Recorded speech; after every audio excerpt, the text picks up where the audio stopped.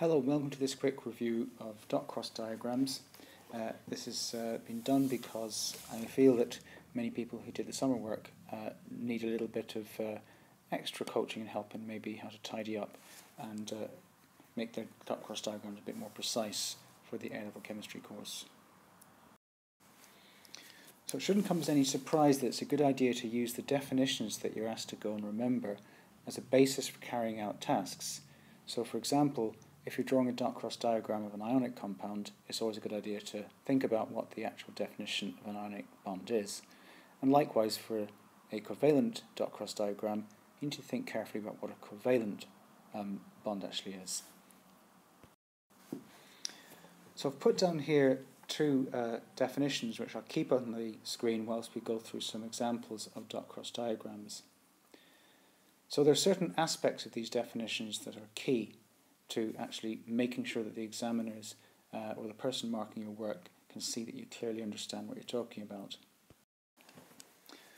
So you'll notice I've now gone back and slightly changed my definitions in the sense that I've underlined certain parts of them.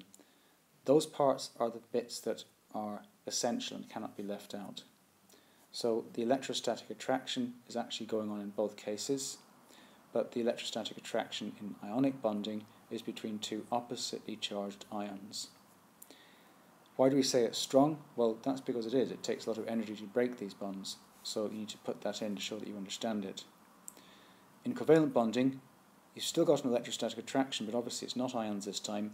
It's the nuclei of two bonded atoms and the bonding electrons that are shared between them. So as I go through how to draw the diagrams, I'll make reference to these definitions so you can see the connection between the definition and the diagram to deepen your understanding. So this diagram shows how the bond in an ionic bond arises in the first place. So the metal, in this case sodium, loses one or more electrons from its outer shell, whilst the non-metal gains one or more electrons in its outer shell.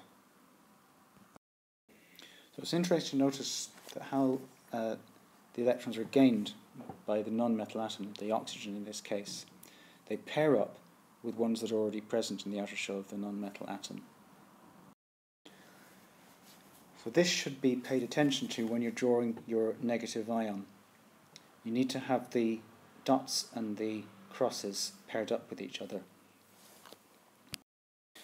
So what happens is the incoming electrons pair up with electrons in the outer shell, and these electrons are in spaces called orbitals. So basically all electrons occupy spaces in shells called orbitals. Now I'm not going to go into orbital theory here because that's not really the rationale behind this clip, but I have done another clip on my channel that covers orbital theory if you want to look at it. So the first tip when you're drawing dot cross diagrams for ionic compounds is you position the negatively charged ion and the positively charged ions next to each other. So this is particularly when you have two or three positively charged ions and one negatively charged, such as a 2- and two 1+. And the reason for this is because you actually get attraction between them. If you look at the definition at the top, it says attraction between two oppositely charged ions. So by drawing them next to each other, you signify that there's attraction between them, as opposed to having the two sodiums side by side somewhere else and the oxygen next to only one of them. So you could also do it like that. Obviously you need to put your outer shells in, but I'm showing the way you can orientate a 2- next to 2+. So you can see that there's going to be attraction either side of the 2- to signify that the plus charged ions, cations, are in the right places. Now you also need to remember to have an empty circle in the cation, because that represents the empty outer shell, or the outer shell that now has lost its electrons to the anion, in this case the oxide ion. So here we've got two typical examples. On the left hand side, aluminium fluoride, you can see how the fluoride ions have been arranged around the aluminium so that there's attraction shown between them. So basically the negatively charged ions, or anions, tend to butt up towards the positively charged ion, or the cation. Now you might notice that the aluminium fluoride has an Al3 plus ion and there's no circle within it, this is also okay. You don't have to necessarily put the circle in. What you mustn't do is put the next shell down, which will contain 8 electrons. So it's worth pointing out that the incoming electrons that is being gained by the oxygen, they're paired up in the same way as we talked about when we did sodium oxide earlier on. So now moving on to covalent bonding, let's have a look at the definition again. So it's a strong electrostatic attraction between the nuclei of two bonded atoms and the bonding electrons that are shared between them. So you can also draw a covalent bond between two atoms by just drawing a solid line. So if you've got two solid lines between two atoms, you've got a double covalent bond. So as you'd expect, multiple bonds are written the same way. But it's important that you alternate the dots and crosses when you do multiple bonds like this. So as always, unpaired electrons pair up, whether it's a single, double or triple bond. So, an unusual case, boron trifluoride. The boron only has 6 electrons, but it needs 2 more. So as you'd expect, BF3 is quite reactive. So here's another strange one, 12 electrons in sulfur's outer shell.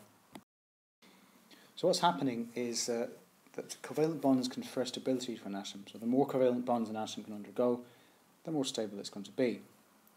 So sulfur is quite happy to have 6 covalent bonds with 6 different fluorine atoms.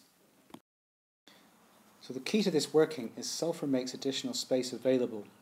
I might have remembered earlier on the clip I mentioned that a space around the nucleus that can contain up to 2 electrons is called an atomic orbital. So sulfur moves some of its orbitals around to its outer shell. So now we have extra spaces available. This is called expansion of the octet. So an octet suggests obviously 8 electrons, 12 is bigger than 8, so the octet's expanding. So it's exam question time now. So when they say state what is meant, what they really mean is that we want you to give the definition for a covalent bond. So some kind of version of what we talked about earlier, making sure you're mentioning electrostatic attraction between the nuclei of 2 bonded atoms and the shared pair of electrons between them. So I've ticked where you get the 2 marks. Then it says draw dot and cross diagrams to show the covalent bonding in fluorine, show the outer electron shells only. So it's worth actually remembering this because quite often people will waste time doing all the inner shells as well. They're not interested in that, they only want the outer electron shells. So start by drawing the overlapping circles, allowing plenty of space to put your electron pair in.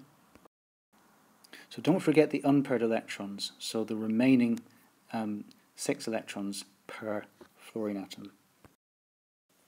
So making sure that you're putting your electrons actually on the shell and you've got a nice clear overlap between the 2 circles so you can put the shared pair of electrons between them. So 1 mark for this because basically it's a skill that expects you to have from GCSE. So now what we can do is move the page down a bit.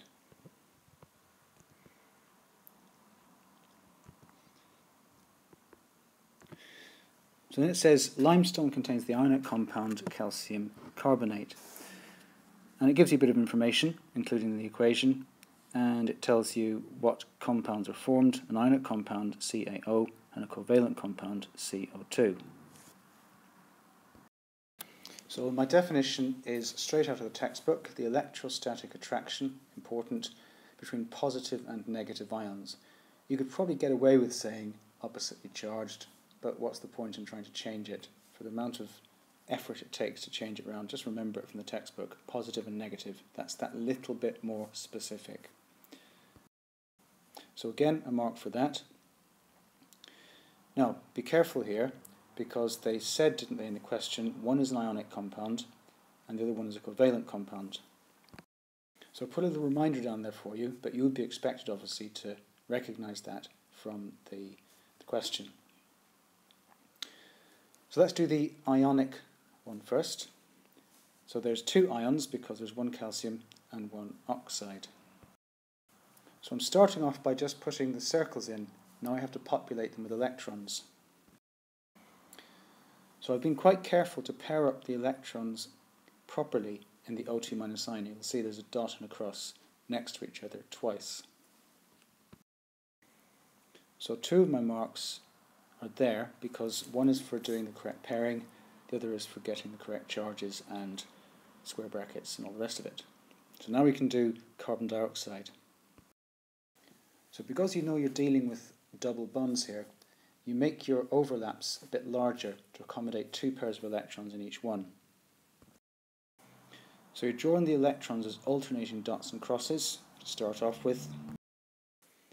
So now you can add the non-bonding electrons and the oxygens. We call these lone pairs, but we'll come on to that when you learn about intermolecular forces.